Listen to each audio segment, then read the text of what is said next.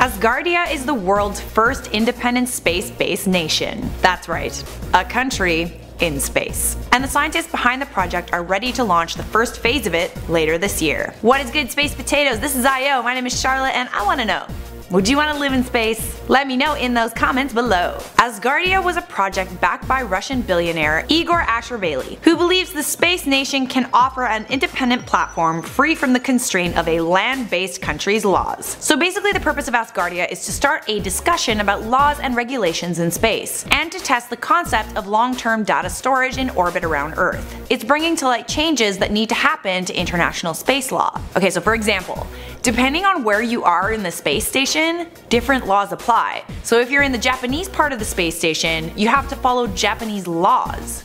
Weird, right? And then you would go back to the US portion of the space station and then the laws change. There is no set out legal framework for space habitation, but the future is coming.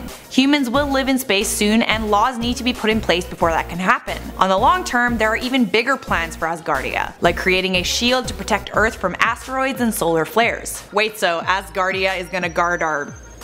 Never mind. For now though, Asgardia is sending its first tiny satellite into space in order to test the concept of long-term data storage in orbit around Earth, and that will happen later this year. Full details about the launch will be released at a press event in Hong Kong this June 13th. They want to test loading the device on the ground with data, and then update the device once it's in orbit, so basically sending data back and forth. Asgardia will only hold scientific data and equipment for now, but eventually the plan is to let humans live on it. Over 180,000 people have already signed up to become a citizen of Asgardia. If you're interested in signing up, all you have to do is sign an online form. I would probably wait until they sort the kinks out before you're like, F this planet, let's move to Asgardia. They need to first find a way to simulate gravity, although I kinda would be down to live in zero gravity. So guys, let me know your thoughts on Asgardia in the comments down below. I'm gonna respond to some comments from previous videos. Osama bin Laden said, Charlotte Dobre, do you know Elizabeth Dobre?